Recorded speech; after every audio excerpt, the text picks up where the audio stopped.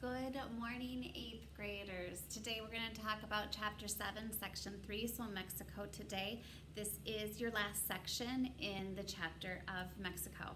This is also going to be my first time using Edpuzzle, and so we'll see how it goes. If something doesn't work, please let me know, all right? I have a feeling Hour 1 will email me if something doesn't quite work the way that it should. So you can open your book to page 178, but again, you don't need your notes because they will be built into this lesson.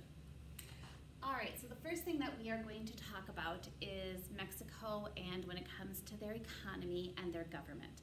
So just like Canada, the United States, and now Mexico, we are all a form of a democracy, meaning that the people are able to vote. And there's different political parties and people that they can vote for, all right? So for Mexico, this has been a change from decades ago, all right? So today, people in Mexico can vote for, for elections for the first time. That's going to make their economy better, and that's going to make their economy stronger, okay? People can find more jobs, more stable jobs in Mexico. That's going to help the people that live there, that's going to help the economy, and that's going to help the government. More children are attending school, and that's just good all around. On the CIA World Factbook, I think you looked up their literacy rate, okay? So that has been going up as we continue to have more kids attend school. All right, so again, in recent years, changes in Mexico's government and economy has made improvements, all right? So, is Mexico a developing country? Yes. All right. Now they are working on becoming a developed country, and in some areas they could be considered, meeting the areas of development, but there's this long checklist, all right, of qualifications that you need to meet in order to be a developed country, and they're just not there in all these areas, but they're working on it. All right, so again, Mexico has a democratic government, but just like we talked about Canada, okay, their democratic government didn't quite look like our democratic government, and the same is going to go for Mexico. All right, so we're going to talk about political parties. So we know in the United States the two main political parties are going to be the Republican Party and the Democratic Party. There are a couple of other ones, and you'll start to see those when you start to vote, or an independent party, but they're just not as popular as our Republican and Democratic parties. All right? Okay, so for 71 years, that's a long time. 71 years, Mexico had the same political party, in charge. So that's saying that for 71 years, the United States had, let's say, a Republican president. Or for 71 years, the United States had a Democratic president, all right? That's a long time, all right? That's a long time. All right, so that party for 71 years was called the PRI, the Institutional Revolutionary Party, all right? And when you learn Spanish, it's going to be backwards, so PRI, all right? So this is going to end in the year 2000. So in 2000, Mexicans elected Vicente Fox, all right? And he was part of the PAN, the National Action Party, so PAN. So Vicente Fox is the one who ended this 71-year long, political party being the same.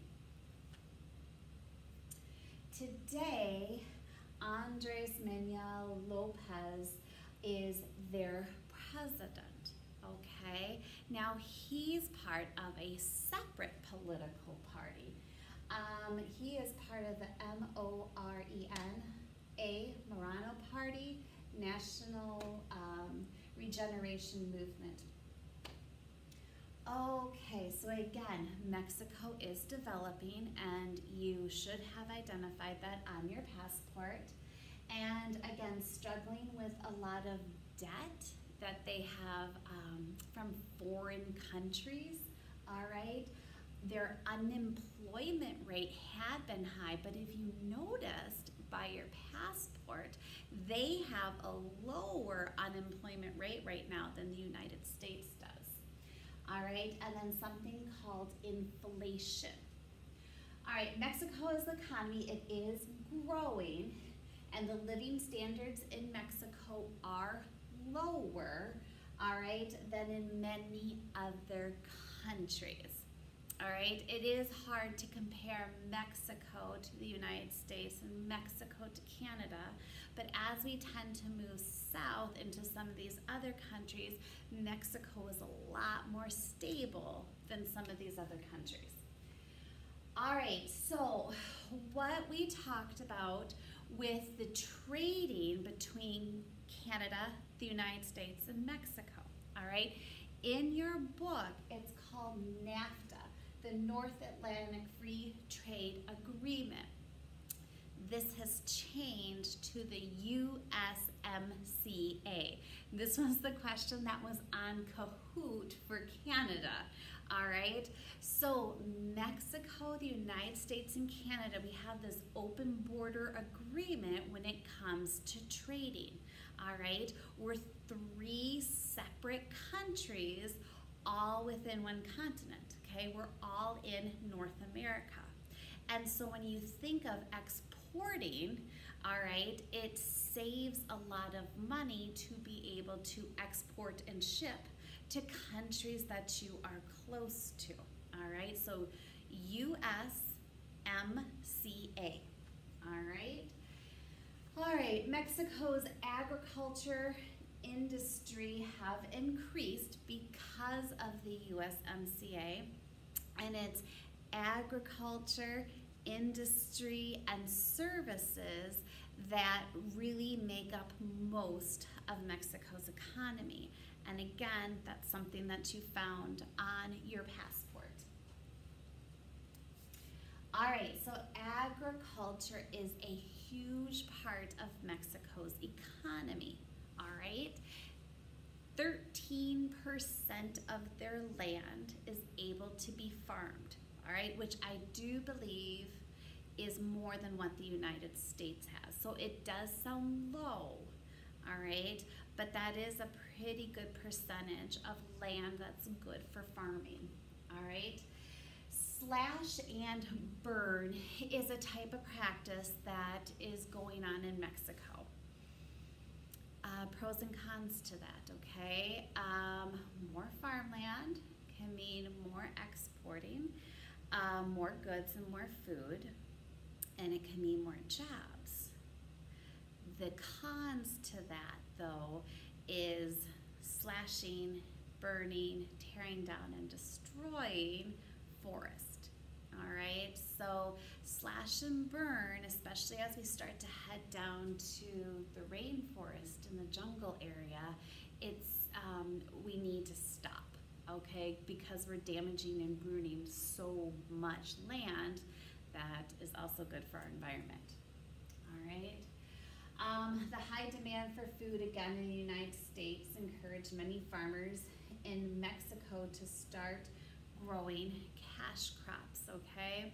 Citrus fruit and, of course, avocados are very key to what's being grown in Mexico and sold within the United States, and it is causing some other issues along with that as well. So these are just some pictures for slash and burn. All right, oil. Oil is next. Petroleum is what we called it in section 1, which most of it, again, is coming from the Gulf, and it is being exported to the United States. Mining then again, manufacturing industries are also very common for Mexico's economy. So the fastest growing industrial centers in Mexico are going to be north, all right? They are right next to the United States border. And if you think about that, that's pretty smart, because when it comes to shipping, all right, and to exporting, and most of this stuff is getting exported and shipped to the United States, building it right on the Mexican-United States border makes sense. All right, so Mexican workers in these factories assemble goods for exporting to the United States and other countries as well. And there are many Mexican workers who do tend to cross the border and then they work within the United States, though I think that has drastically changed in the last few years. Okay, the other important aspect of Mexico's economy, of course, is tourism. All right, many tourists like to visit the old colonial sites, the Maya and Aztec monuments, which again we'll be working on this week, and then the coastal resorts as well. And I personally would like to go to all of them. Okay, so we are going to take Mexico and we are going to divide it into 4 regions, all right, 4 regions. We're going to talk about Greater Mexico City, Central Mexico, Northern Mexico, and then Southern Mexico. All right, Greater Mexico City is where I'm going to find the capital of Mexico, which is Mexico City. All right, and about 50 other smaller cities near it. So Mexico City, in your book, it's going to say that it's the 2nd largest city in the world. That is incorrect. All right, it is now the 5th largest. All right, and again, very densely populated. So the number of people per square mile. All right, this region does, of course, have a lot of jobs.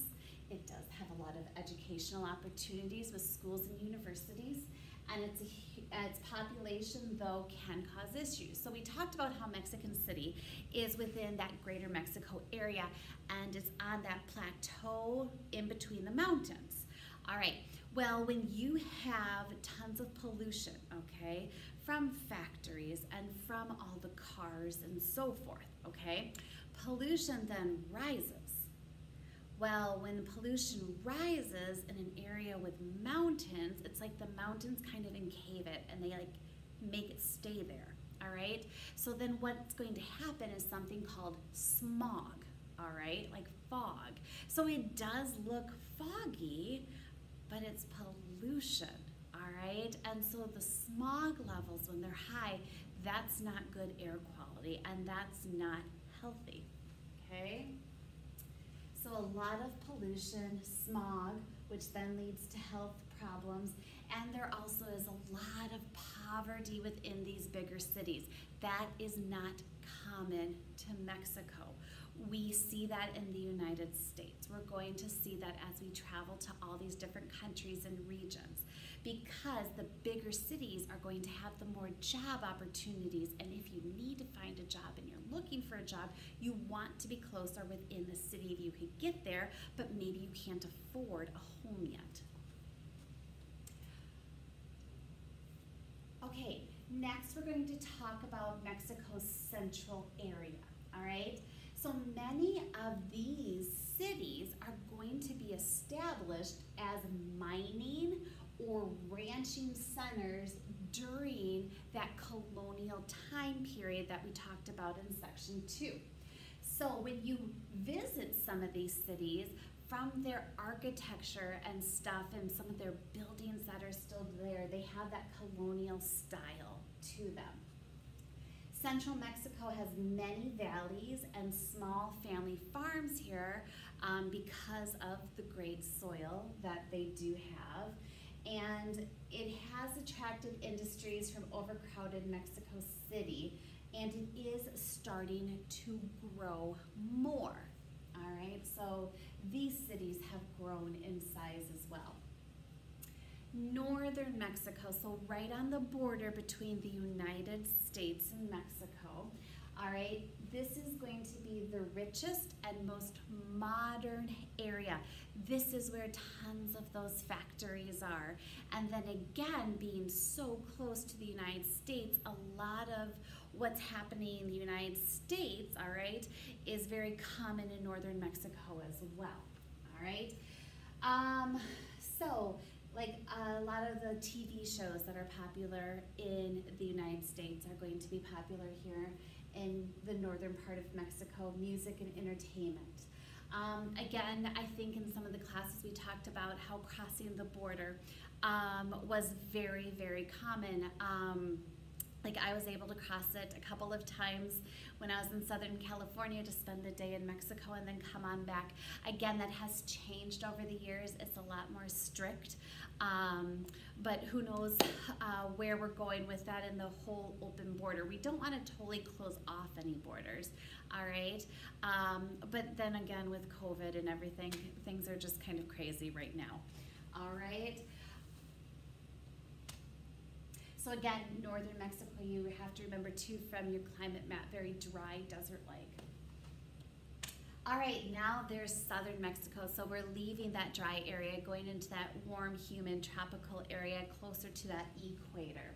So this is going to be the least populated and least industrial part of Mexico. A lot of the native languages that you found on the CIA World Factbook, many of these languages are spoken in the southern part of Mexico. All right, so many people in this region speak Indian languages and practice that traditional way of life. Southern Mexico is vital to the country's economy. Sugarcane and coffee grow in this region. Now, as we get closer to this equator, we are going to see sugarcane and coffee again and again and again because of the perfect type of climate. And I love sugar and I love coffee and I love them together. All right, oil again is going to be produced within the Gulf region, which again is south, all right? And the Yucatan Peninsula and the Mayan ruins have also attracted a lot of visitors. Though again, keep in mind, they were just hit by some really bad weather lately. So this is sugarcane shoots, this is a coffee bean, which we'll watch how that is processed, and the ruins. And that is it. Let me know how this goes, and I'll see you guys tomorrow.